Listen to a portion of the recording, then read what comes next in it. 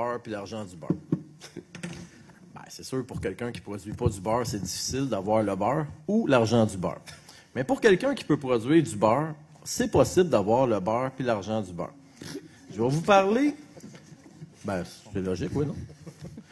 Un producteur de beurre a les deux, le beurre puis l'argent du beurre. Mais quand on parle de terres agricoles, ben, c'est un peu comme un producteur de beurre. Ben, je connais ça puis je vais vous en parler.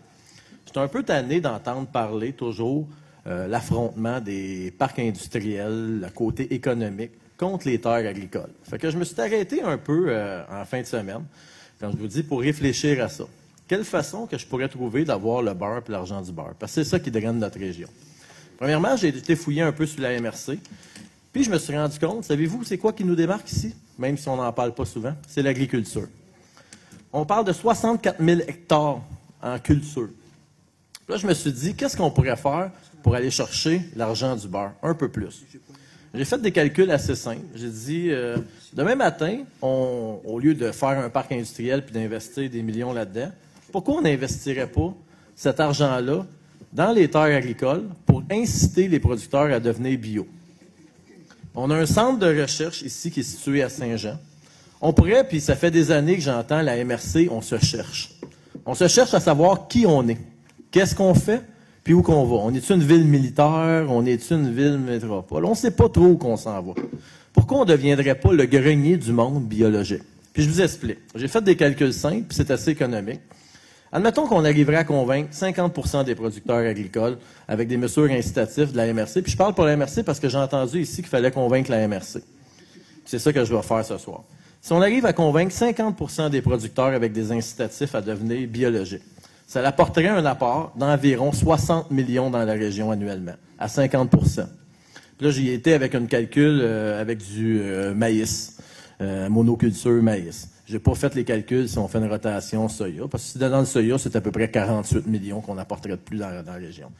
Si on arriverait à convaincre une majorité, puis vous comprendrez que, quand on parle de vision, l'agriculture biologique demande 25 de plus de terre, enlève 25 sur la productivité, mais apporte un accord à peu près, une augmentation de 1 600 $ l'hectare.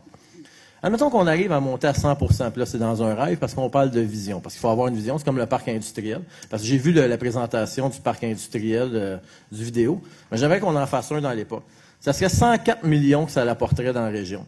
Vous savez qu'il y a des études qui ont été faites que les agriculteurs investissent environ 94 de leurs revenus dans la région locale.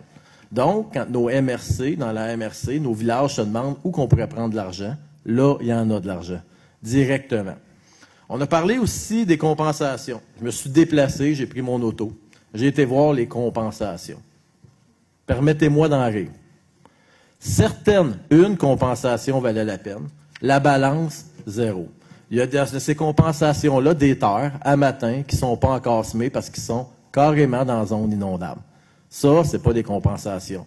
Puis j'inviterais n'importe quel producteur agricole, puis je ne dis pas que je connais ça, mais un peu. Combien d'agriculteurs agricoles changeraient leur terre pour une compensation d'un demi-arpent à Sabrevois, un arpent à Saint-Alexandre, puis l'autre quart d'arpent à Venise? Je vous invite à me faire le calcul. Combien d'agriculteurs changeraient leur terre, par contre, pour une terre qui est propice à de l'agriculture biologique? Ben, je vous dis, la réponse est simple. 100 des producteurs seraient prêts à faire la différence. Fait qu'il y a moyen de faire différemment. C'est sûr qu'il faut se repencher. Mais est-ce qu'avec un parc industriel, on va se démarquer des autres? Désolé, non. C'est pas ça qui va nous démarquer des autres.